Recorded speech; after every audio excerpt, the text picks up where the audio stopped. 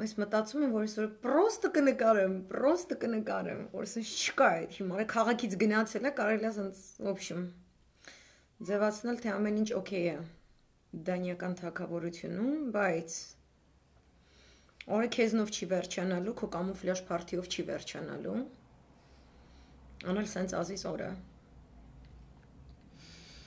Բարի երեկո ձեզ, ինչպես եք, ինչպես է ձեր տրամադրությունները, բոլորիս մաղթում եմ այսպես անկախ ամեն ինչից, հուսավառ ու լավ տրամադրություն, որտեվ այսօր մեծ հաղթանակի օրն է, հայրենական մեծ պատերազմում մեր պապերի տարած հաղթանակի օրն է։ Հանգամանք, որը հարցականի տակ է դրվում,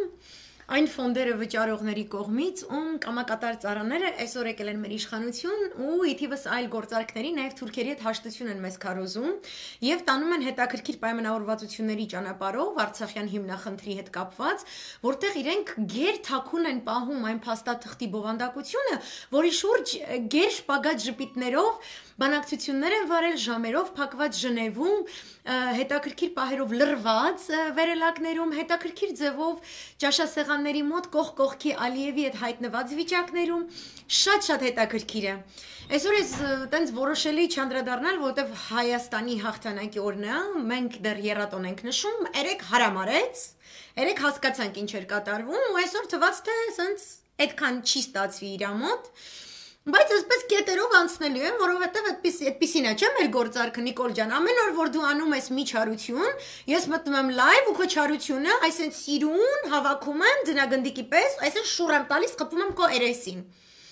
Նախ եւ առաջ ես չգիտեմ Հայաստանի Հանրապետության կառավարությունում ներկայումս ինչպիսի թիմ է տիրում, դուք առավոտյան շնորհավորել եք երկրորդ համաշխարհային պատերազմի ավարտով իրականում դա տեղի ունեցել սեպտեմբերի 2-ին, բոլոր այսպես խելացի օգտատերերը,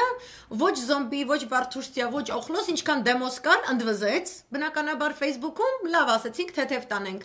Հետո հրապարակ նետվեց առեղծվածային մի քանի Նիկոլ Փաշինյան պապերի պատմությունը, ամբողջ ինտերնետով մեկ, ու այդքան էլ հայտնի չի,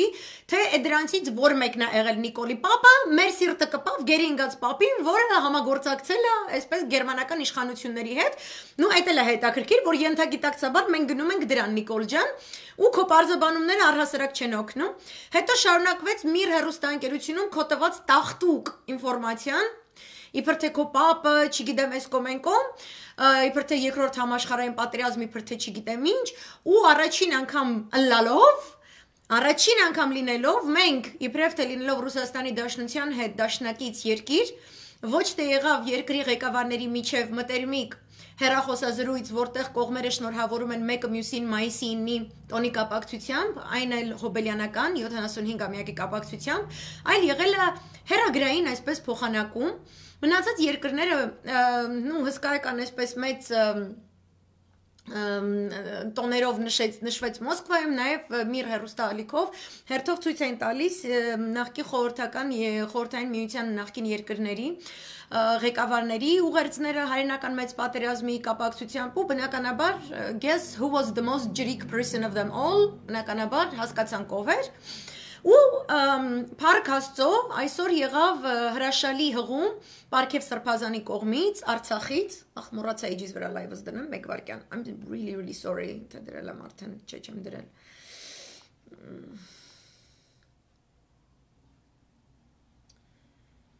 Share to a page, մշու աղջիկ and publish, love։ Ու սենց թված, որ իսկապես այդ հղումը Պարքև Սրբազանի եզակի բոլորիս կողմից 2 տարի է կարոտած ճառեր, խոսքեր, ճառ չի կարելի անվանել, ճառը երևի տենց ավելի ձևական ինչ-որ բնույթ է տալիս բառին, բայց շատ հրաշալի հարցազրույցեր իմ էջում դրված է, իմ պատին դրված է, բոլորդ կարող եք դիտել, տարածել,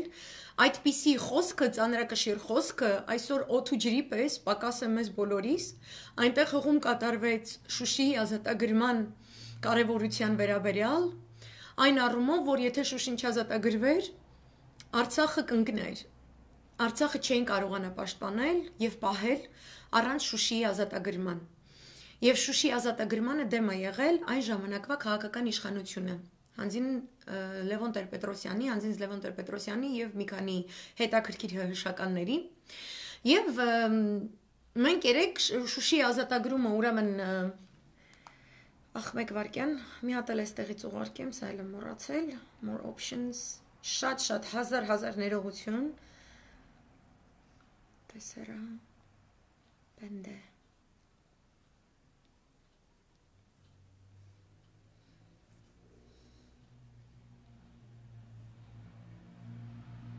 Ένα λεπτό, մեկ վարքյան, 2, 3, okay.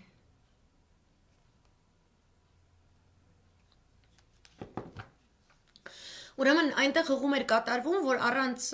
Շուշի ազատագրման Արցախը չեն կարող պահել, եւ քանի որ Պարքև Սրբազանը Արցախի անունից է խոսում, Արցախի ժողովրդի անունից է խոսում եւ ունենք sense խեղկատակ իշխանություն ներկայումս ցավոք սրտի Հայաստանում, ես կարող եմ շարունակել։ Եթե մենք չկարողանանք պահել Արցախը, մենք չենք կարողանալու պահել Հայաստանը։ Ճիշտ Սիրիայի այս ձևով, որ հիմա Սիրիան կարող է այսպես փլուզման եզրին կանգնած թուրքերի հետ 1998 թվականին այս տեսակ երկու տաղով խաղուպարով զբաղվելու համար ու այդ ընթացքում մենք տեսանք, որ դուրս է եկել այսպես մեր ուղաթիռը կառավարական դուրս է եկել ճամփորդության անցյալ տարվա պես անցյալ տարի ես հիշում եմ ինչպես գնացել էին չգիտեմ ինչ էշություններով գեղեցիկ չէր եղել էր քաղաքական բսկրտոցներ քաշքշուկներ որովհետև Թավիշին դուր չեն գալիս որոշ գեներալներ իրենք ամբողջ տարին վատնել են անցյալ տարվա մայիսի 9-ից ընդհուպ մինչև այս տարվա Արցախյան ընտրությունների վերջը իրենք այդ ամբողջ ժամանակահատվածը վատնել են այդ գեներալներին Արցախի ազատագրման մեջ հսկայական դեր ունեցած գործիչներին նսեմացնելու, ստորացնելու, քաղաքական դաշտից հեռացնելու, այս ամբողջ տախտկալի ամենալպիրշ հայկական ժամանակ օրաթերթի մոդելավորմամբ քստմնելի տեղեկությունների բնույթ կրող այսպես մի ամբողջ տեղատարապ աղբ, որ թափվել է այս ամբողջ տարվա ընթացքում Արցախյան ազատամարտի հետ կապված գլխավորագույն հերոսների հետ Անտուք միջև այնպիսի գեներալների ու մարչև այսօր սուսիկ փուսիկ պոչը դες ոտերի հետևն է, դες ոտերի մեջտեղներ քաշել ու վեր էր ընկել Արցախում։ Ու ինձ թվաց, որ ինքը կհարգի։ Հատկապես երեկվա դատավարության ֆոնի վրա, երեկվա իր ղժղժ ապուշության ֆոնի վրա, ինքը ինչ որ sense կփորձի գոնե հանուն իր իմիջի մի քիչ մնալ չափ ու ձևի մեջ։ Ու դու Արցախում չափ ու ձևի մեջ ես այնքան, որքանով դու Արցախյան իշխանությունների պրոտոկոլային կանոնակարգին ես հետևում։ Այդ ժամանակ ամեն ինչ ունենում է պետության տեսք։ Ու ես ուզում այստեղից սկսեմ, այստեղից քեզ ուշեմ, Նիկոլ, մինչև կամուֆլաժիդ անդրադառնալը, որտեվ այստեղներ ես հասել բոլորիս, քո դասալիկ վիճակներով։ Դու նկատեցիր, ինչպիսի գեղեցկություն է, երբ որ քո ուղաթիռից իջնելիս քեզ գալիս են դիմավորելու Թե Բակո Սահակյանը իր տիկնոջ հետ եւ թե Արայիկ Հարությունյանը իր տիկնոջ հետ։ Դու հասկանում ես, որ դա է պետությունը։ Դու հասկանում ես, ինչպիսի աննկուն միասնական կամք են դրսևորում Արցախի քաղաքական, հոգևոր եւ ռազմական վերնախավը, էլիտան, վերնախավ բառը մի քիչ չգիտեմ ինչ է, էլիտա բառը ասենք։ Իրենք գործով եկել հասել են։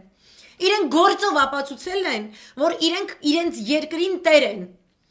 Եվ իրենք ունեն իրենց տարբերությունները, այդ բոլոր անձինք ու մարչև դու սուսիկ փուսիկ, դու կնիկդ, վեր էիք ընկել, ու իրենց պես խոնարհվում էիք, ոչ մեկից առաջ չէիք ընկնում, չէիք ձևացնում, որ այդ հուշարձանները իմենը ձերն են, ու որ ձեր թավշա անառակությունը շատ ավելի կարևոր ձեռքբերում է, քան այդ բոլոր հուշարձանները, որոնց առջև այդ են սիրուն կանգնում խոնարհվում էր, Տանկի արջև խոնարհվում էր, ես չգիտեմ Անուլիկ ջան, բպրեջներ հանու խաղաղության այդ քո կազմակերպությունում մնացած շատ ժողովրդավար տիկնայք, ինչ կմտածեն այն մասին, թե ինչպես է քո ամուսինը խոնարհվում տանկի արջև Արցախում։ Այդ բոլոր մարդիկ իրենք միշտ ունեցել են իրենց տարաձայնությունները, միշտ ունեցել են որոշակի տարբերություն, որովհետև իրենք անհատականություններ են, որովհետև ամեն մեկը իր տեսլականով, ամեն մեկը իր այսպես անհատական կամքը դրսևորելով կատարյալ ճգնաժամային աղետային պայմաններում ձևավորել է այնպիսի անհատականություն, այնպիսի ուժ, որը բնականաբար տարաձայնություններ է ունենալու մյուս նման ուժերի հետ։ Բայց դու տեսար մի անբանվածություն, դու ինչ զգացիր դրանից։ Եվ որ դու ամբողջ ծիծեռնակաբերձը փակել էիր ու ասես գնում էր տնգլ, մենակ քո մասին, մենակ դու կնիկդ, մենակ դու քիշնեք, այտենց մեքենայից քայլեք մենակ երկուսով, այնտեղ ոչ մեկ չերևա հանգարց կողքներդ։ Այտենց մանիա վիլիչիա, որ ասես տշած գնում ես Հայաստանում։ Դու հասկանում ես, որ դա պետություն չի։ Դու հասկանում ես, որ Արցախի հողում պետականությունը պատմականորեն պահպանվել է, դրա համար Արցախը կարողացել է հայրենական պատերազմին այդքան մարշալներ տալ։ Որ Արցախը Ստալինգրադ է, որ երբ որ կա Արցախ, կա Հայաստան, չկա Արցախ, չկա Հայաստան, Սյունիքն է գնալու, հետո Հայաստան չի մնա։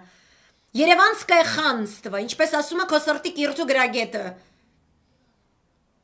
Դու չզգացիր, որ ինչ-որ մի բան պակաս էր այդ տեսարանից։ Ես հասկանում եմ, որ Շուշի ազատագրումը մայիսի 8-ին Արցախի պաշտպանական բանակի հիմնադրումը նշելը, եռատոնը, 3 օր որ պետք է տոներ լինեին Երևանում, դու ամբողջովին վերածել էր շոու քո մասին։ Keeping up with the Pashinyan's, բաննիկարներից կոմեսից վիճակների մեջ ընկած, ես բռնություն թույլ չեմ տա, ես չգիտեմ, ես ես կոմ, ես են կոմ, ես հասկացանք դու, and պլասկաստոպես քայլել ես Գյումրիից Երևան, and Սահմանադրական կարգի խախտման իշխանազավթում ես իրականացրել, and բռնագրավել ես օրենսդիրը, and դարձել ես գործադիրի թիվ 1 տզրուկը, and փորձել ես դատագիրավական համակարգը, բայց ես խալի սարքես ոտիդ վրա, որ ասես սղաս, էլի բան սարքես, ես չգիտեմ, քո համար զբաղվելու տեղ, դատավորների վրով քշես գնաս։ Ինչն էր պակաս երորիակից Երևանում եւ ինչն էր պակաս այսօր Արցախում այդ տոնակատարություններից, տոնակատարություն չասեմ, դա տոնակատարություն վերջում սալյուտ էր, բայց խորհրդանշական օրերից ինչն էր պակաս, կոկոլ, ես չեմ կարում սրա անունը տամ, ես չեմ կարում սրա մասին խոսամ, դու չզգացիր, որ այնտեղ պակասում էր Ռոբերտ Քոչարյանի իր տիկնոջ, Սերժ Սարգսյանի իր տիկնոջ ներկայությունը, որ այնտեղ պետք է լիներ Խաչատուրովը, Սեյրան Օհանյանը, այնտեղ պետք է լինեն մեր բոլոր գեներալները,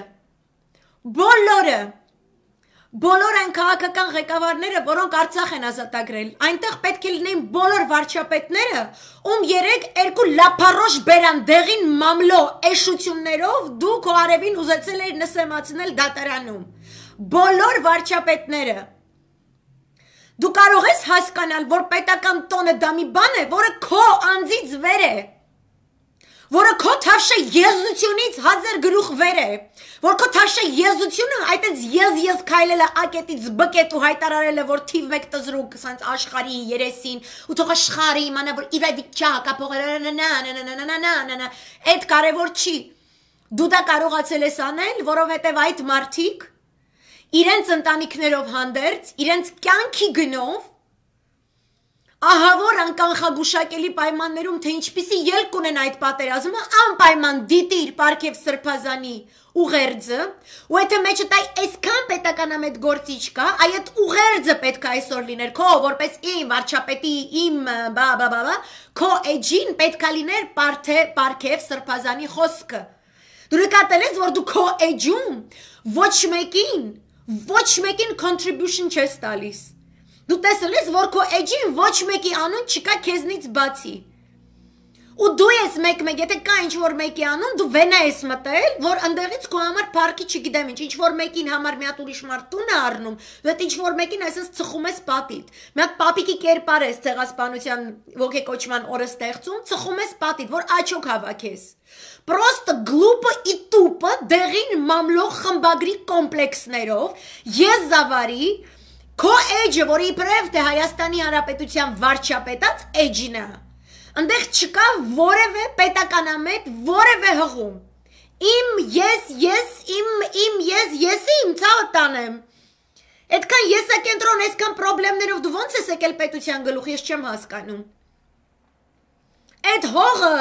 որով դու քայլում ես, այդ ուղղաթիռով ճամփորդությունը, որ դու կարող ես իրականացնել Երևանից եւ վայրեջ կատարել Ստեփանակերտի օդանավակայանում, այն մարդկանց գործի արդյունքն է, հսկայական գործի, հսկայական աղետներով լեցուն, իրենք լիքը մարդական ընկերներ են կորցրել, հոգեբանություն, հոգեվիճակ, որ քեզ առհասարակ դա ծանոթ չի, առհասարակ, նույնիսկ այդ առումով դու ինքնահաստատվում ես մարտի 1-ին, քո զռլամա երեսից զոհված մարդկանց անունները օգտագործելով, ու դու իջնում ես ընդեղ, ու դու չլա որ չփչացնես այս տոնը եւս, չլա որ ամեն տոն, որ պետության տոն է, ամբողջ ազգի տոնն է, որտեղ պետք է միաբանված լինեն բոլոր գործիչները, չլա որ ուրիշ մեկը քեզ մի քիչ վեր պիտի փայլե։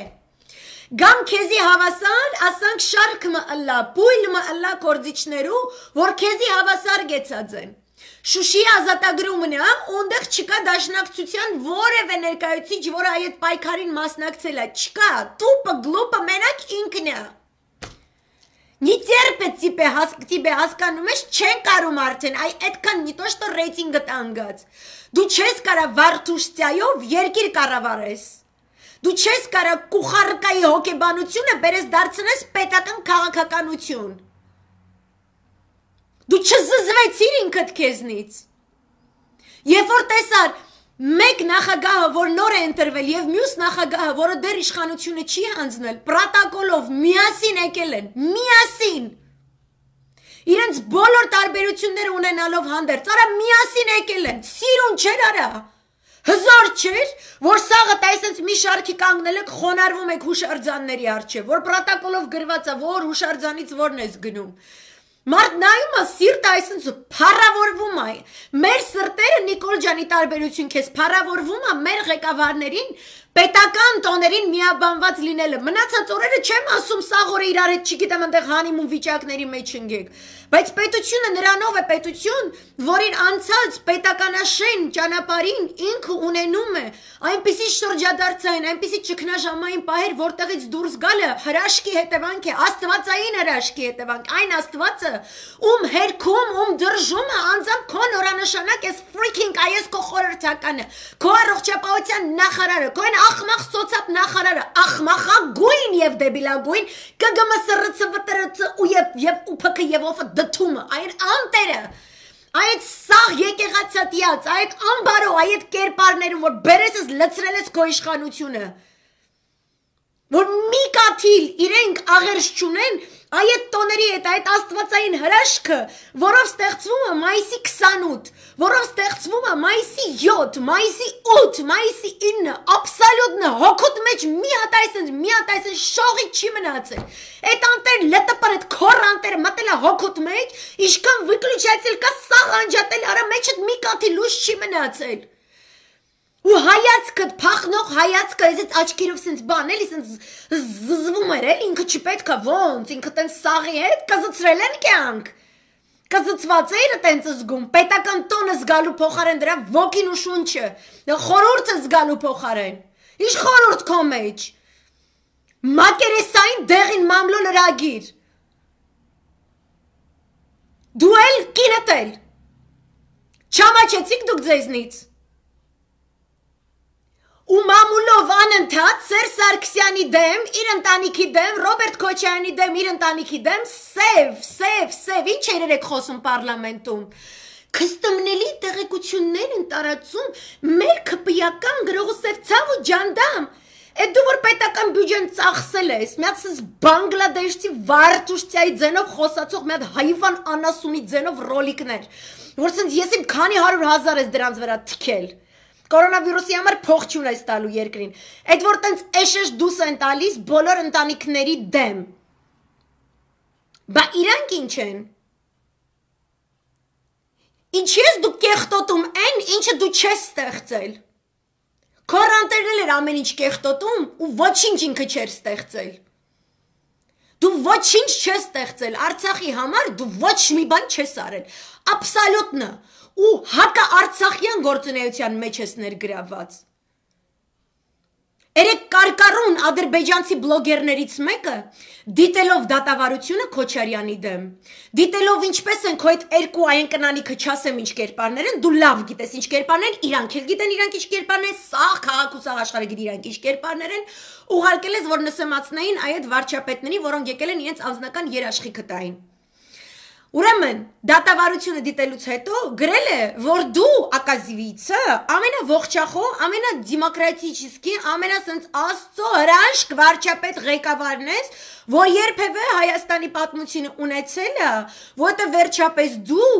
կարողացար խոսել, չգիտեմ ինչ լեզվով, ինչպես են ժոստկի, արդարության ու եսիմ ինչի, Ղարաբաղյան կլանի ֆաշիստների դեմ, որոնք են Սերժ Սարգսյանը, Ռոբերտ Քոչարյանը։ Ես քո տիրում մեր արա։ Էս ի՞նչ վիճակ է։ Թուրքը քեզ գովում է։ Թուրքը սենց մեկ էլ ԼՏՊ-ին է գովացել։ Դու այդ հողում, որ գնացել այսօր ման ես եկել։ Ու իրիկունը, դու կնիկդ, որ կամուֆլաժ եք հակել, դու դասալիկ, ինքը հող հանձնող։ Դու մինչև հիմա ինչ Լավրովը խոսացել է, մարդ չմնաց երկրում, մարդ ասելով դեմոսիրի նկատի ունեն, ոչ թե վայ Նիկոլ ջան ուտեմ, դրանք մարդ չեն, դրանք օխլոս են։ Օխլոսներին կկրթենք, կդառնան մարդ։ Okay, դու դրանով չես զբաղվում, ինչ անենք։ Ինչքան մարդ կար երկրում, բոլորը հարցրեցին, Նիկոլ, ինչ է ասում Լավրովը, բանակցության գնացել ես։ Այո։ Բանակցության ժամանակ սեղանի վրա փաստաթուղթ կար։ Այո։ Փաստաթղթի բովանդակության մասին ինչ կասես Նիկոլ։ Մենք բանակցում ենք այն, ինչը պետք է բանակցել։ Ո՞րն է պետք բանակցել Նիկոլ։ Смотрите, Սասուն Միքայելյանը բոքսով խփեց Էդմոն Մարոկյանի չանին, հետո Էդմոն Մարոկյանը տակ չմնաց, ինքը վերցրեց իր իսկ քացը, իր իսկ ոդկա, այսինքն վերցրեց ու այդ ոդկա այսինքն լանդինգ արեց, չգիտեմ Սասուն Միքայելյանը եսի ինչին, հետո այնտեղից Սասուն Միքայելյանի հետևից մի հատ չգիտեմ ով դուս եկավ մի բիրջ քպիական չինքնահաստատված զռլամա մարտիկում անունները մենք չգիտենք երբեք էլ չենք իմանա, Աստված խնդրում եմ, հա, ինչ որ հետևից խփեցին Էդմոն Մարոկյանին, հետո Էդմոն Մարոկյանը ասաց ոնց թե ախպերից մեջքից եք ուզենց օրը պրծավ Նիկոլ, ինչ ես բանակցում Արցախի հիմնախնդրի շուրջ, ինչու պետքա մայիսի 8-ով Շուշի ազատագրման օրով իմենը լիներ դատավարություն Ռոբերտ Քոչարյանի դեմ, որտեղ դա բանակցային լեզվով միջազգային, ոնց իշմար ես տալիս քո օրթաղ Ալիևին, հա Потому что есть Алёшка, у тебя единственная Алёшка твоей жизни, а? Մետ Ալիև ես գտել, Ալիևին քո ախպորը, իշմար ես ուղարկում, որտես ես չեմ թողնելու այս ազգը Փարաբանի Շուշի ազատագրումը այդտեղ էլ է Ադրբեջանի ողբերգությունը։ Իրանք սատկել են դրանից։ Ոնց դուր է գալի, որ թուրքը սատկում է, այն հոգեպես, բարոյապես, ոնց էր ասում, բռնությունը լինում է ֆիզիկական, լինում է հոգեբանական, լինում է բլա բլա բլա, այդտենց մենք բռնացել ենք ադրբեջանցիներին Շուշի ազատագրման օրով, սաղ թուրքերին։ Ու դու այդ օրը իշմար ես ուղարկում քո ախպորը, որ չկա ձև, որ այս ազգը Որին բոշի տեղ դրած հանել եմ փողոցները փակել եմ տվել բռնազավթել եմ իշխանություն սամներական կարգի խախտմամբ հանկարծ ու տոնի Շուշի ազատագրումը հլի մի բան էլ հարայհուրույ տոնի Արցախի պաշտպանության բանակի կերտումը Դարչանես ախպերես ամսի 12-ին է Մնացականյան Մամեդյարով հանդիպումը հարց չկա ախպերես Ոչ մեկ չի տանելու Ռոբերտ Քոչարյանը քեզ փեշքեր Բախի է Թայլանդակ թուրքը գրում որ վերջապես ֆաշիստներին չգիտեմ ինչ ու նշում է Խոջալուն կյանք ես արդեն ջոգել եմ Ադրբեջանի բլոգերները քո հետ իշմարով խոսում են դու որ սենց իշմարներ ես սենց ցելի դատավարությունից իշմար ես սարքում իրանց ուղարկում ես իրանք սենց ինչ որ սենց ոգևորված իրանք սկսում են իրանք էլ քեզ պատասխանել Ու ես հիշում եմ, որ այն ժամանակ Ժնևի բանակցությունից հետո այն որ սենց 11 ժամ, սենց սաունա վիճակներում երևի, տենց այդքան ջերմացել էին իրանց սրտերը Մամեդյարովի ու Մնացականյանի, ժպիտներ էր, որ իրար հետ փոխարինում էին եւ այլն, այդտեղից որ դուս եկան, այն գաղտնիության հոդվածն է ստորագրեցին, թե սաունայում ինչ եղել է, մնում է սաունայում, ոչ մեկը սրա մասին չխոսակ, հա, դրա հաջորդ օրը, նույն իրիկունը Մի հատ ուրիշ չրզկված, մի հատ ադրբեջանական բլոգեր, ասում է ինշալլա, ճիշտ ճանապարհին ենք, ինշալլա։ Այդ օրը պետք է գա, որ Հայաստանը Ռոբերտ Քոչարյանին էքստրադիցիայով հանձնելու է մեզ, որովհետև ինքը հանցագործությունները, որ գործել է, ինքը կատարել է որպես ադրբեջանական ՍՍՍՌ-ի քաղաքացի։ Ու որ իրանց սաղ հույսը դու ես կյանք, դու ես իրանց հույսը, դու իրանց լույսը, դու իրանց ապագան ես։ Այդ դու ես այտենց թողնում, որ մեր հետ խոսան։ Այդ դու ես սենց սարքել, որ սենց խոսան։ Դու երեք դատավարությունը նվեր իրանց ուղարկեցիր, ինքը դուրս չի գալու։ Մամեջարով աղբեր, ալոշկա աղբեր, ինքը դուրս չի գալու, որտեվ ամսի 12-ին դուք հանդիպելու եք,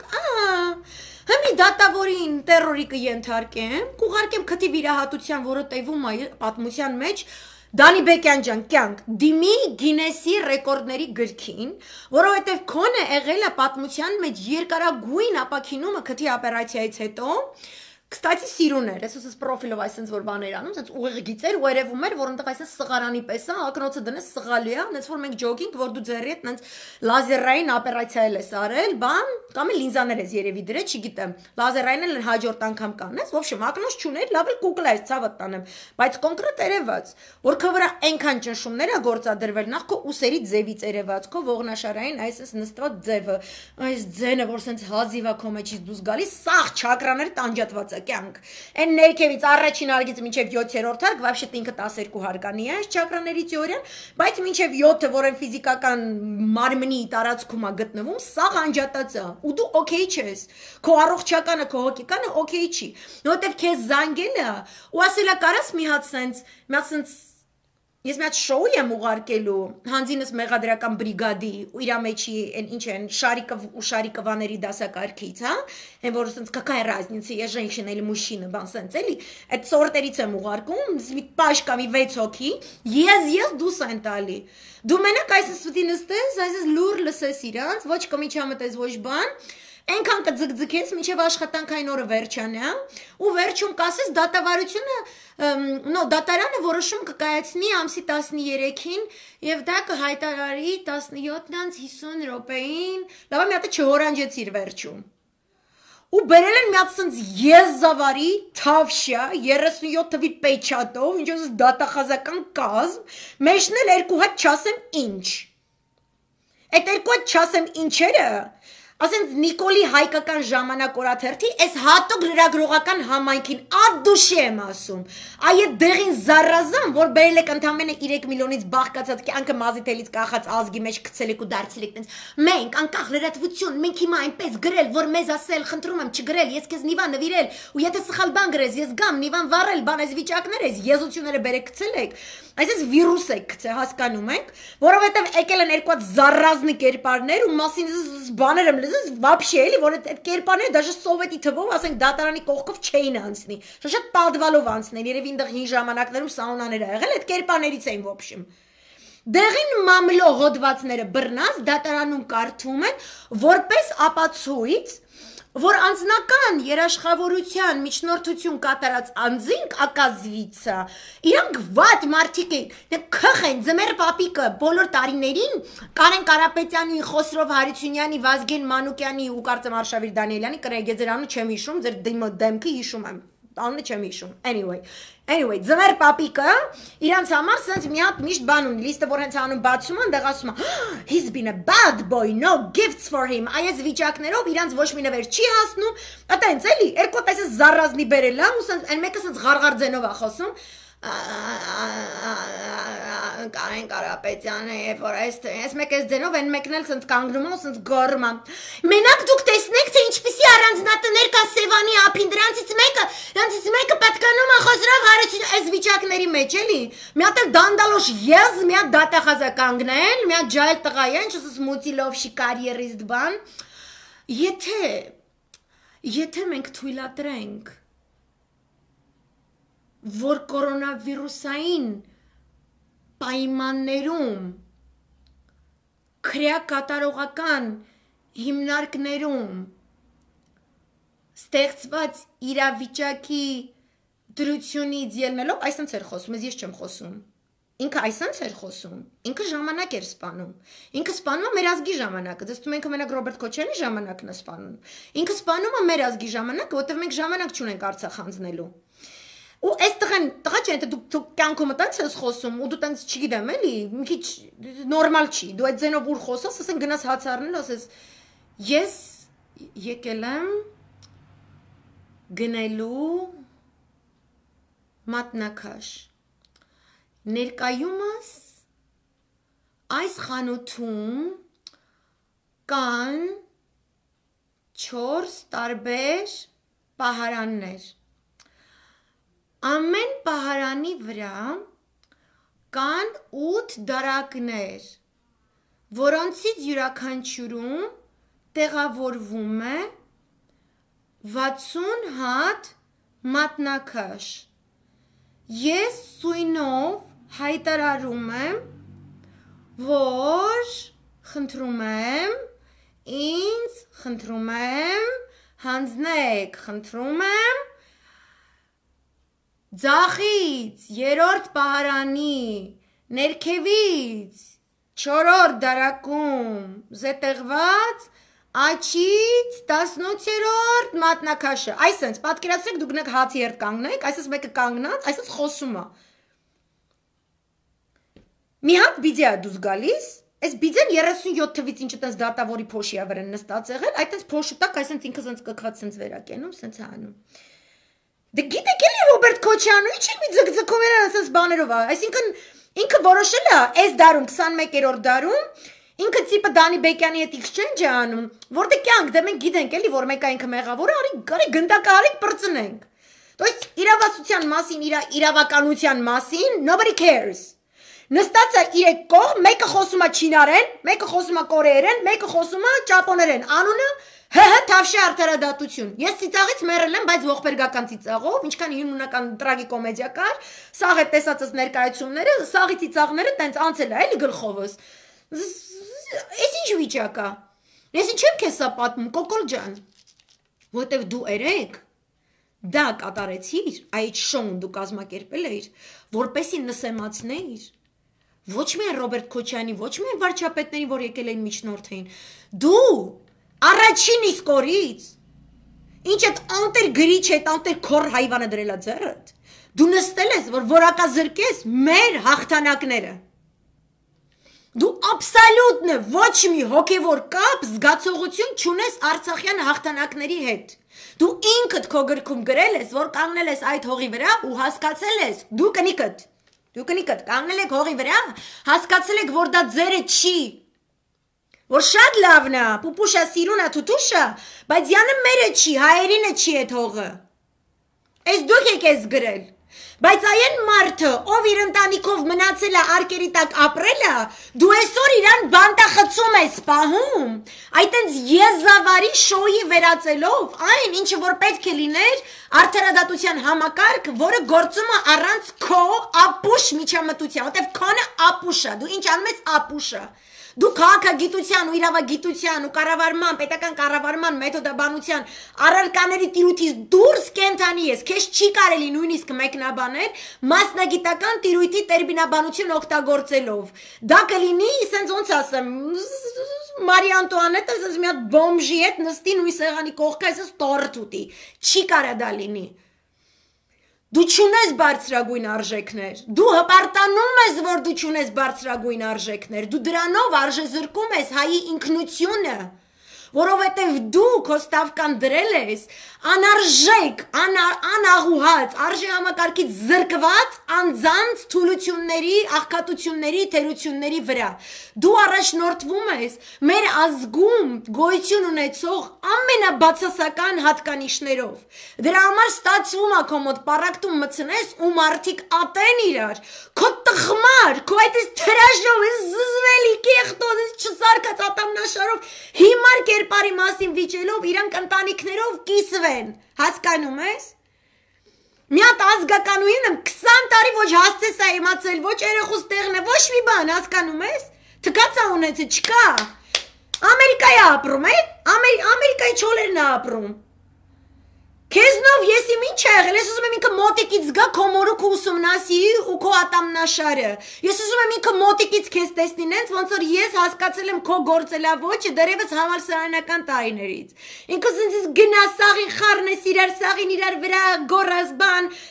ձյաջ մանգաս, պապա մանգաս, որ քեզ որդեգրի, որ տենց կեղտոտ բաներով զբաղվես, քեզ երկու քոր կոպեկ տան, պերաշկի, փող տան, ես իմիս զզվել, ինքը չի տեսել դրանք, բայց ինքը 20 տարի հետո ակազվեց, ինձ կարա ձայնային մեսիջ սպառնալիքով ուղարկի, որ տիպը ոնց թե Նիկոլին, ատենց թե Նիկոլին, որովհետև զռլամա տարրականիշ չէ, ու դու կառավել եվս, որ ձեր նման կերպարները, աբսոլյուտն է ոչ մի բան չարած, էշեշ դուս եք տալիս ձեր ամերիկաներից, ու պետական կառավարման համակարգից գաղափար չունեք, տարածաշրջանից вообще you don't care, Արցախյան բանակցությունն էլ որ ասում ես, ոնց որ տիպը, հա? Արցախը այդ ինչ է? Սենց էլի, այ չորակը պինջա։ Դու էդ ես Նիկոլ, հասկանում ես, դու ես քաոսի ոգին ես։ Ես այդպես գիտեմ, այդպես շոուն են էքստրասենսեր կա, որ ասում են իրանք քաոսի ոգու հետ համագործակցող էքստրասենս բան, դրանք ոչինչ են քո դեմ կյանք։ Դու հենց քաոսի դուխն ես ծնված։ Սատանի հոտը վրիցդ գալի արա։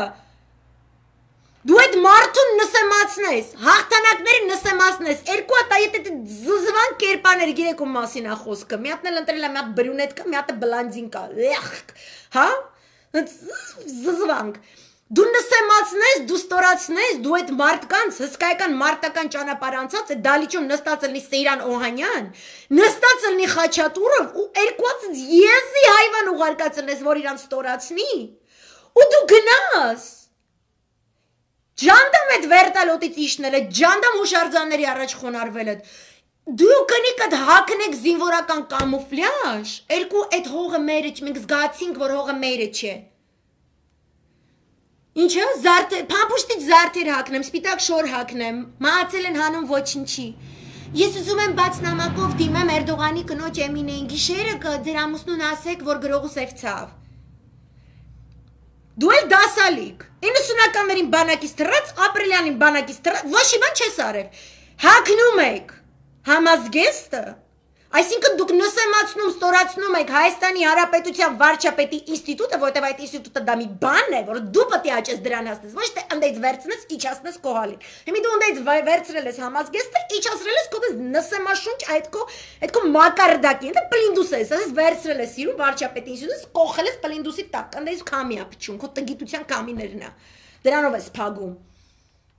Ու դուք քայլում եք Արցախի պաշտպանության բանակի դիրքերով, որովհետև դուք ստուգում եք, թե բանը բուֆետում, բանակի բուֆետում ուտելիքի որակը բանը փոխվել է, որովհետև դա մենակ քո թավշյա ձեռքբերումն է։ Ուրիշ ոչ ոք այդտեղ այտենց ոչ մի բան չի արել, եթե դու չլինեի, իրանք այդ բանակայինները չէին իմանա սնունդը ինչ բան է, գրողուսև ցավ է, որ դու դաշի չգիտես դաշը 80-ականների զենքը ինչ է, 70-ականների զենքը ինչ է, ինչ է Թուրքիան S400 Patriot-ների բազարանում Ամերիկայի Ռուսաստանի հետ, որ որտեվ քեզ ուզում եք տշած լինի այնտեղից ամբողջ հայազգին ուզում ընդեղից տշած լինի, այդ կովեջը չի, որտեվ մենք որոշել ենք, որ վաղուց նրանք ովքեր գյուղհակականությամբ զբաղվում են, ոչ մի շատ դրանից չեն ստանում, դրա համար մենք եւս չենք զբաղվելու գյուղհակականությամբ, այս դու ես։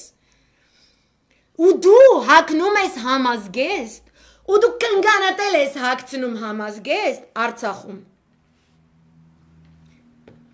Արցախում, այնտեղ կան կին հերոսներ, որոնք անցել են մարտի ճամփա ու իրանք իրավունք ունեն, կին լինելով հանդերձ հագնել այդ համազգեստը։ Գալիս է մի հատ բպրեջներ հանում խաղաղության, հագնում է համազգեստը ու սենց սուրավի հայացքով ինքսս քայլում է, առաջնագծում է, ինքսս դիրքավորվում է, եղավ, չգիտեմ սենց էսյան էյա։ Ու մենք մեռանք այդ մարդու կնգանը հարցնելով, ասելով, որ կյանք էր, Լավրովի ասացի մեջ ինչ կա, նո, դրա փոխարեն հայկական ժամանակը ձեզ կմատուցի հերթական անանիմ կան, անանիմ կեքով ովքեր են աշխատում, բան է, տեսել եք ամերիկյան ուժուս ֆիլմեր, բայ մանյակները, ես քեզ որտեղ բռնել եմ, խեղտելու եմ բան, այդպես մի հատ մանյակ ինձ ուղարկել ես Նիկոլ ջան, կստացի, այդ որ երեք ասում եք կանանց բռնության են ենթարկում բան, մի հատ այդպես ֆեյք ունես, ինքը տենց նոր էջեր է բացում, շաբաթը մեկ խոստանում է ինձ խեղտել, ինձ բռնել չգիտեմ այնտեղ, в общем, դու ունես այդպես հարուստ երևակայություն, երևի այնտեղից էլ ինքը վերցնում այդ բաները, в общем, դուք այսօր կոնկրետ գնացել բռնության եք ենթարկել այն ամեն գաղափարախոսությունը, որը կախված է, որը կապված է մայիսի 9-ի հետ, որը կապված է մեր եռատոնի հետ, որի հետ դուք աղերս չունեք։ Ինքը ինչի է հագնում այդ համազգեստը, ընկնում քուչեքը, ընկնում մեր բանակի մեջ, ինչի եք դուք դա անում։ Ու սաղ թիկնազորով, ու սաղ եսի մինչերով, յանամ թե դիմակներ հակած, Երևանում չկա չէ արդեն։ Երևանում ազատություն է, կորոնավիրուս չկա, գնաց է մի բիրժ լծվել են Արցախ, մի բիրժ, ու քայլում են բանակով։ Բա որ թիկնապաներից մեկ են խոհարարիտ պես բաներից լինի, վիրուսակիր լինի, շորերով, մորերով, այդեն շատ է, որ մասկեն ռոժին է խփած։ Որ ինչ, Մայիսի 9-ին Արցախում կամուֆլյաժով մանես գալիս, որ ինչ։ Հերթական հիմար անոնիմկա հոդվածն եք գրում, չգիտեմ ինչ շոուներ եք կազմակերպում, չգիտեմ ծեծ կրտուք եք կազմակերպում, չգիտեմ Ալենա անկապ տեղը գնում է գլխով խփում է Արթուրի քթին, անիմաստ, ամեն ինչ լսում ենք, բացի Արցախի հիմնախնդրից, ու նույնիսկ երբ որ գալիս է Արցախ, երկու տեսահոլովակ էր, այնտեղ ուրեմն մեկը որ հուշարձանների առջև խոնարհվում ծաղիկ են դնում, մյուսը բանակում երկու հոգի կամուֆլյաժ հագած մարզուկների կտենց ֆրֆռում են։ Ով ազատագրի, ով գնա բանակում ֆրֆռալու, պատկերացնում եք, իրանք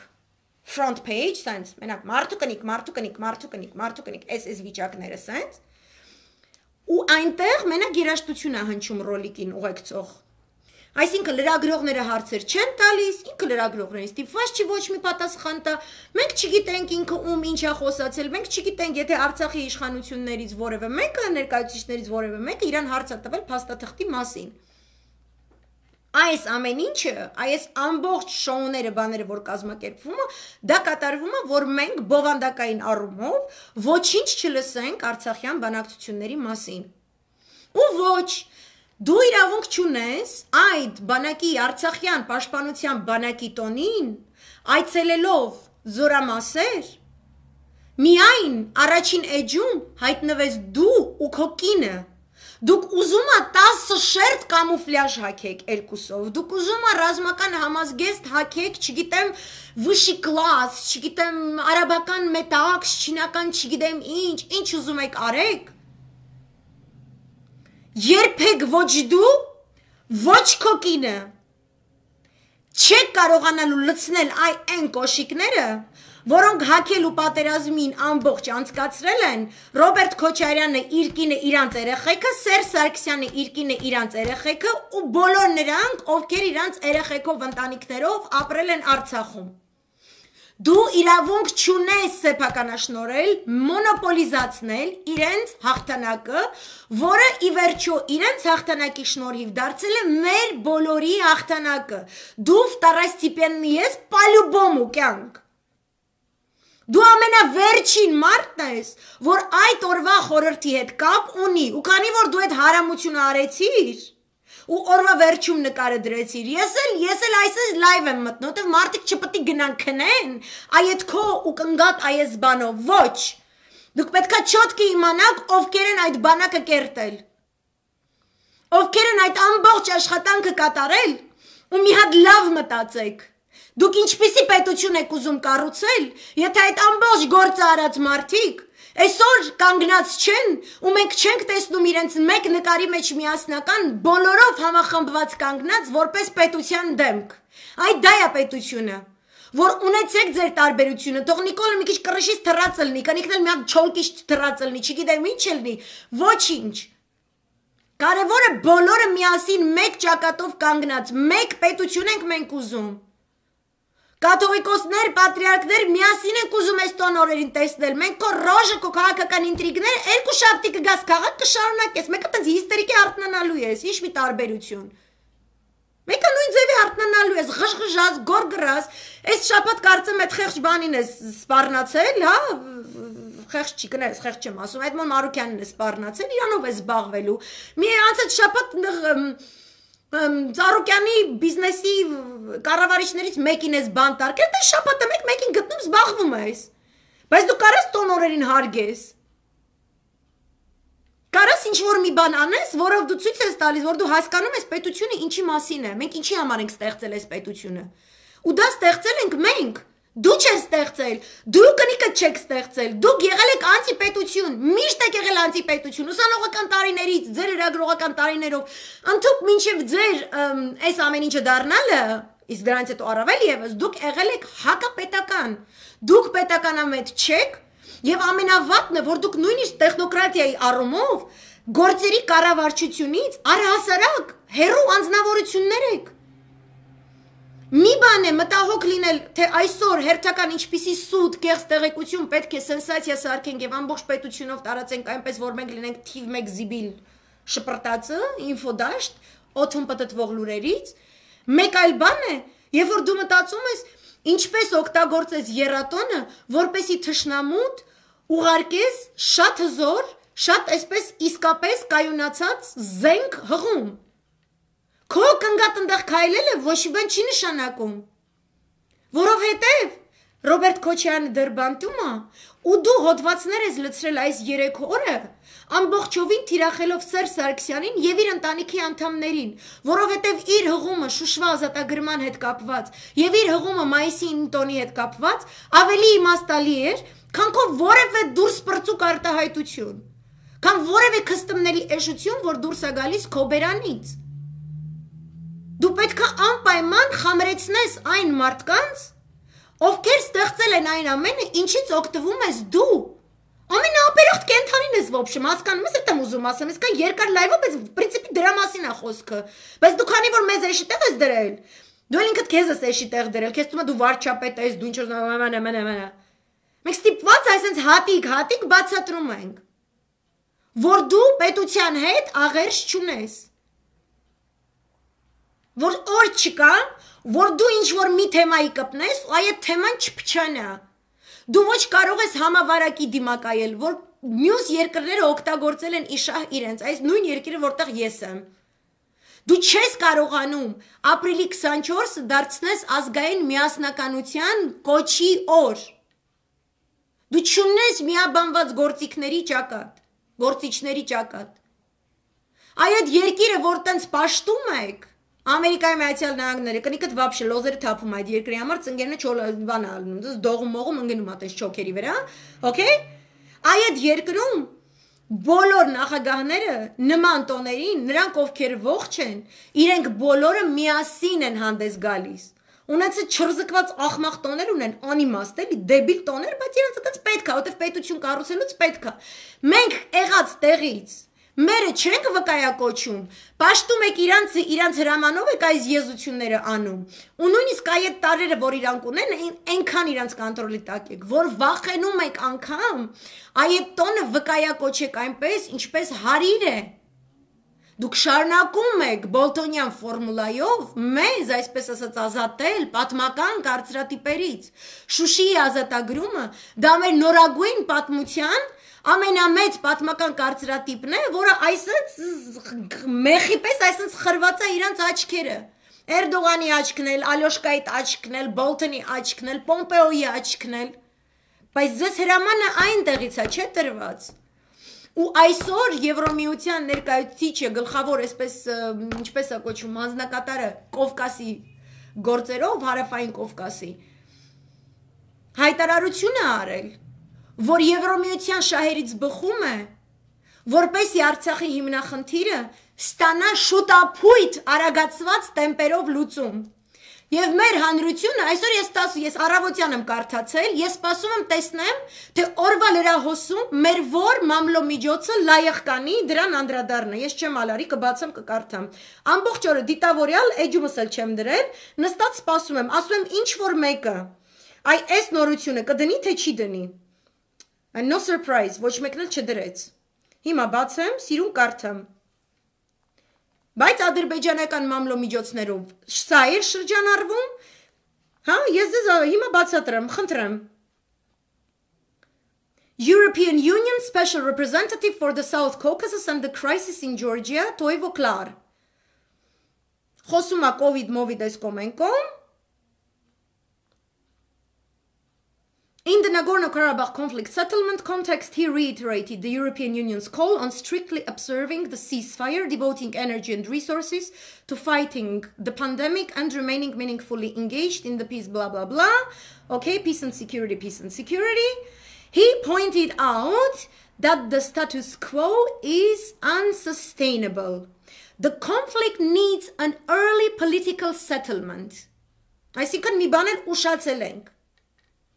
We expect the sides to take measures to reduce tensions further and engage substantively on core issues and next steps in line with the joint statement made on 30th January 2020 after intense three-day discussions in Geneva facilitated by the co-chairs. The European Union looks forward to the resumption of face-to-face meetings and implementation of previously agreed humanitarian measures as soon as the situation allows it. Blah, blah, blah. Ստեղ ամենակարևորը այս երկու հայտարարություններն են, the status quo is unsustainable. Ստատուս քվոն իրենց համար անընդունելի է։ Դրա համար 1000 միլիոն միլիարդերորդ անգամ կրկնում եմ։ Եթե Սերժ Սարգսյանը եւ Ռոբերտ Քոչարյանը կարողացան պահել ստատուս քվոյով ու համաձայնվեն սրանց այդ գործարքի, իրենց ոչ մեկ չեր կպնի, ոչ ոք չեր փորձի թավշա զառազա բերել Հայաստան։ Իրենք չեն համաձայնվել, որովհետև մեր շահերից ելնելով ընդհակառակը ստատուս քվոն մեր շահերին ծառայում է, որպեսզի մենք ոչ մի թիզ հող առհասարակ չզիջենք որևէ թշնամու։ Եվ այս քաղաքականությունը մի քանի տասնյակ տարիներ է վարում է Իսրայելը եւ բնականաբար շատ լավ պայմաններում։ Ու երկրորդ կարևոր հայտարարությունը the conflict needs an early political settlement։ Այսինքն արագի մեջ ուզում ենք այս հարցը լուծենք։ Եվ իրենց ամենահուսավառող կետը այս առումով, այսինքն այն փաստարկը, այն հանգամանքը, որ իրենց հուշում է, որ իրենք իսկապես կարող են դրան հետամուտ լինել այդ պայմաններում, 30-ին, հունվարի 30-ին 2020-ին կայացած երրորդյա բավականին ինտենսիվ բանակցություններ էին երկու կողմերի միջև ԵԱԿ ամանախագահողների ներկայությամբ եւ այլն, այսինքն երկու կողմերը որոշակի փաստաթղթի շուրջ պայմանավորվածություններ ձեռք են բերել, ինչպես խոսել է Լավրովը, ոչի բանը չի թաքցրել, եւ ինչպես որ Լավրովն է նշել, նույն բանը էս մարդն է ասում, այսինքն եթե այդ երրորդյա գեղեցիկ այդ վիճակներում իրանք ինչ որ պայմանավորվածություն ձեռք են բերել, next stage հաջորդ этаպը լինելու է նրանց դեմ առ դեմ հանդիպումը եւ դրա շուրջ համաձայնությունը վերջացնելը։ Ու մենք մինչեւ հիմա չենք լսում ինչի մասին է խոսքը։ Ինչի մասին է խոսքը։ Նիկոլի Բերանից ոչ մի բան չենք լսել։ Ինչն է ինքը ենթադրում, երբ որ ասում է մենք բանակցում ենք այն, ինչը պետքա բանակցել։ Ես հասկանում եմ, որ իր առումով ինչը պետքա բանակցել, դա լուծում, որը ընդունելի է Ադրբեջանի ժողովրդի, Հայաստանի ժողովրդի եւ Արցախի ժողովրդի համար, բան, որը ամբողջ փորձագիտական համայնքը, ամբողջ մասնագիտական համայնքը ամիսներ է, թմբուկներն է զարկում եւ գոռում է եւ կոչում է եւ ասում է չի կարող լինել, անհնար է այնպիսի լուծում, որը ընդունելի լինի թե Հայաստանի եւ թե Ադրբեջանի համար, երկու հայկական կողմերի եւ թե Ադրբեջանի, որովհետեւ մենք ստատուս քվոյի բանակցային այս ամբողջ 20 տարիների մեր ձեռքբերումը նա է եղել, որ մենք առհասարակ միանգամայն կարդինալ այլ բան ենք ուզում, քան Ադրբեջանը չի ցանկանում մեր որևէ անկախության կարգավիճակ ճանաչել եւ չի հանդուրժելու, չի ընդունելու հայկական զորքի ներկայություն։ Եվ մեր համար պատրաստված է փուլային այն տարբերակը, որի մասին խոսում էր Մամեդյարովը, ու ղժում էր այս հիմարի վրա։ Հա դու հիմար ես, ինչ ասեմ, ուրիշ բարձ ես ասեմ։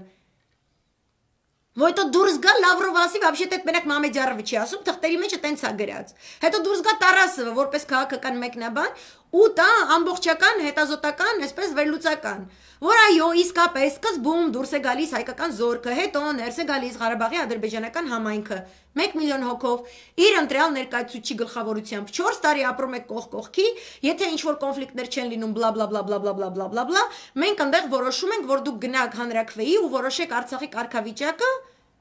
մի րոպե, այդ ով է որոշել, որ Արցախի կարգավիճակը պետք է լինի վերջին պունկտը։ Շատ նման է այն գործարքին, որը Թրամփի փեսեն, որը Մերձավոր Արևելքում Ամերիկայի Միացյալ Նահանգների էմիսարն է, ուղղակի պարտադրումը Պաղեստինի վրա, այն 50 միլիարդ արժեք ունեցող հսկայական գործարքը, որի մասին ես վերլուծականներ ներկայացրել եմ բազմիցս։ Նույն բանն է։ Դուք հրաժարվում եք ռազմական ձեր միջոցներով, ձեր ստորաբաժանումներով անվտանգություն ապահովելու ձեր տարածքներում այդ գաղափարից, գալիս են, ուրեմն իսրայելյան բանակը, իսրայելյան անվտանգության ուժերն են ապահովելու ցանկացած ուժային գործողություններ, որոնք անհրաժեշտ են լինելու, որովհետև հրեաները գալու են այդ տարածքներում ձեր կողքի ապրեն, 4 տարի կանցնի, իր այդ հանրաքվեի կգնաք, կորոշեք, թե այս սարնումն է, այս քարնումն է։ Սրա մասին է խոսքը։ Այսօր այսպես հայտարարությունը արել Եվրոմիության special representative, Եվրոմիության հատուկ ներկայացուցիչը Հարավային Կովկասի համար եւ Վրաստանում ճգնաժամի համար։ Ոչ մեկ սրա մասին չի խոսացել։ Մեր երկրում զբաղվում են ամեն զրթ ու զիբիլով, բացի ամենակարևոր պետական խնդիրներից։ Ադրբեջանական մամուլը լցված էր այս պետական խնդիրներով, ադրբեջանական մամուլո միջոցները ամբողջովին այսպես շրջանառում էին իրանց էշ տիրոջ ելույթները ռուսական հերոստատեսությանը, որ մենք Ռուսաստանի հետ այսպես, այնպես պաչիկ դրոշակներ, փուչիկներ, ծաղիկներ, այսպես վիճակներ, միանգամայն պաշտոնեական հանդիպումներ, հսկայական լոբիստական գործունեություն է իրականացնում թուրքական-ադրբեջանական համատեղ ճամբարը ամբողջ Եվրոմիությունում, այս հայտարարությունը թուրք-ադրբեջանական լոբինգի հսկայական աշխատանքի արդյունք է, հետևանք է, որը շատ ավելի մեծ միավորներ, ավելի մեծ արագությամբ սկսել է շահել 2 տարի է Թավշյա իշխանության գալուց հետո, որովհետև լոբիստական համակարգված որևէ աշխատանք չի իրագործվել։ Մենք հետ ենք մնացել այն տեմպերից, որոնք առաջ ունեինք, ցեղասպանության պահանջատիրության, նուճանաչման եւ դեպի պահանջատիրություն տանող գործընթացներից, Արցախյան հիմնախնդրի մեր տեսլականը թելադրելու գործընթացներից եւ այդ երկուսը իրար հետ փոխկապակցված ձևով այս կարգի, այս որակի եվրոպական պաշտոնատար անձանց հրամցնելու գործընթացից։ Մենք հրաժարվել ենք, մենք հետդարձ ենք արել։ Եվ սա է նպատակը, որ Նիկոլը ու իր կինը նպատակաուղղված ձևով թույլատնում են Սփյուռքի տրադիցիոն ավանդական կառույցներին, որովհետև այս ավանդական կառույցները ունեն լոբիստական ճանապարհ անցնելու հսկայական արխիվացված պատմություն, գործընթաց, որը եւս Բոլթոնյան ռազմավարության տեսանկյունից համարվում է պատմական կարծրատիպ։ Եվ բավե ես դա Բոլթոնյան անվանեմ, դա հենց այդ նույն Ջարեդ Քուշների ամերիկյան հանրապետականների այդ ճակատի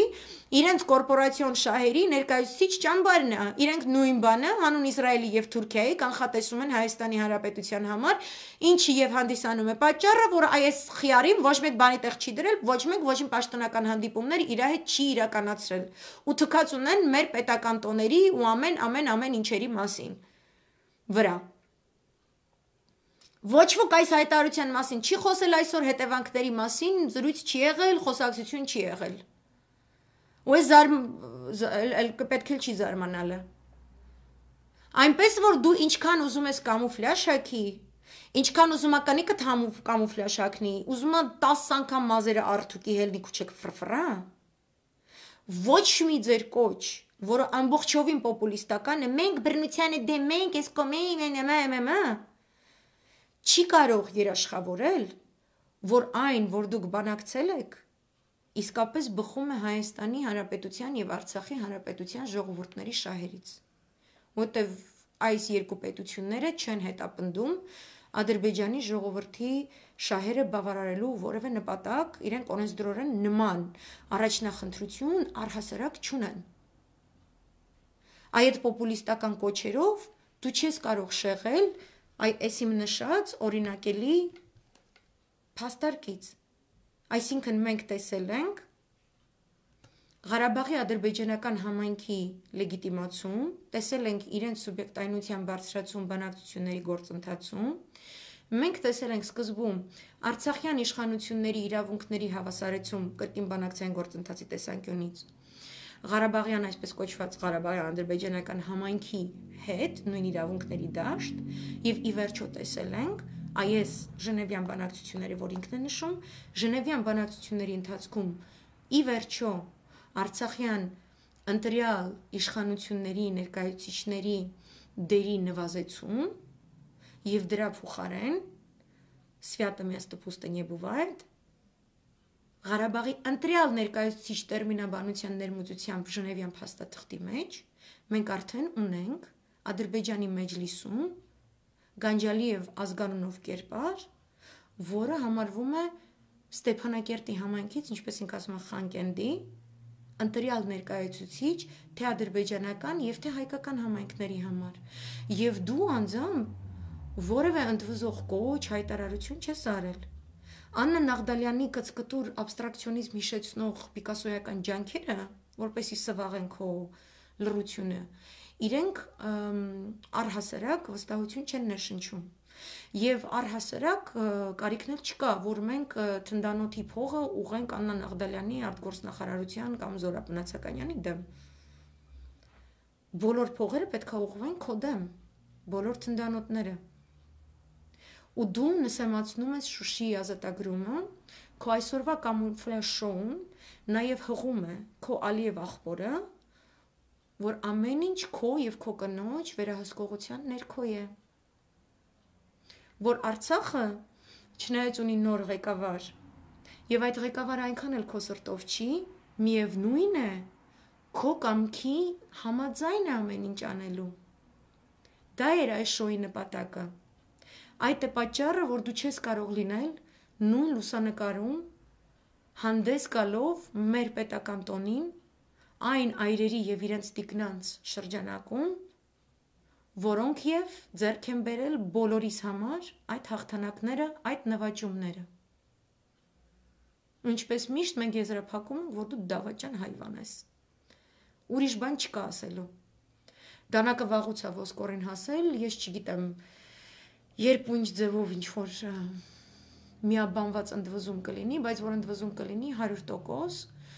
ինքը այս այն շոուներով բոլորիս տակնու վրա է անելու, ընդհանուր մինչև ամսի 12-ը։ Ու ես ասեմ, ես չգիտեմ ամսի 13-ին այդ դատավարությունը ինչպիսի արդյունք կունենա։ Հուսադրող ոչ մի բան չկա, ես չգիտեմ, թե այս անգամ Աննա Դանիբեկյանը կգնա սիլիկոնի օպերացիայի կամ այնտեղ այդ բոտոքս մարինան քեզ կհուշի երևի թե բոտոքսի որ մասնագետն է ամենաարդյունավետը։ Բայց այն, որ մեզ գործի պես էփել են ու արդեն եռում է ու արդեն ուտելու են, դա անհերքելի է իմ համար։ Դա իմ կարծիքն է։ Ես այսպես եմ գնահատում, ելնելով այս հանգամանքներից։ Այսքանը գեոքաղաքական մնացած հետաքրքիր բաները ես վաղը կանեմ, երևի սկսեմ այդ գեոքաղաքականները առանձին անել, երեք Ռուսաստան եւ ԱՄՆ-ի խոսել,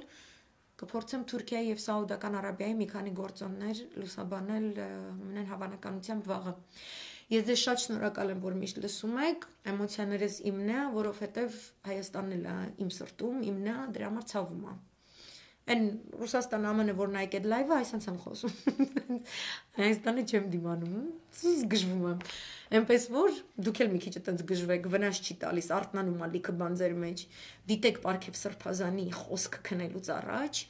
այսպես այդ անտեր լուսանկարի այդ բացիլային բացասական էֆեկտները ամբողջովին ջնջեք հեռացրեք ձեզնից։ Լավ եղեք, շատ լավ զգացեք, ուժեղ զգացեք։ Այսպես պաչիկներ։ Մերսի, բարի գիշեր։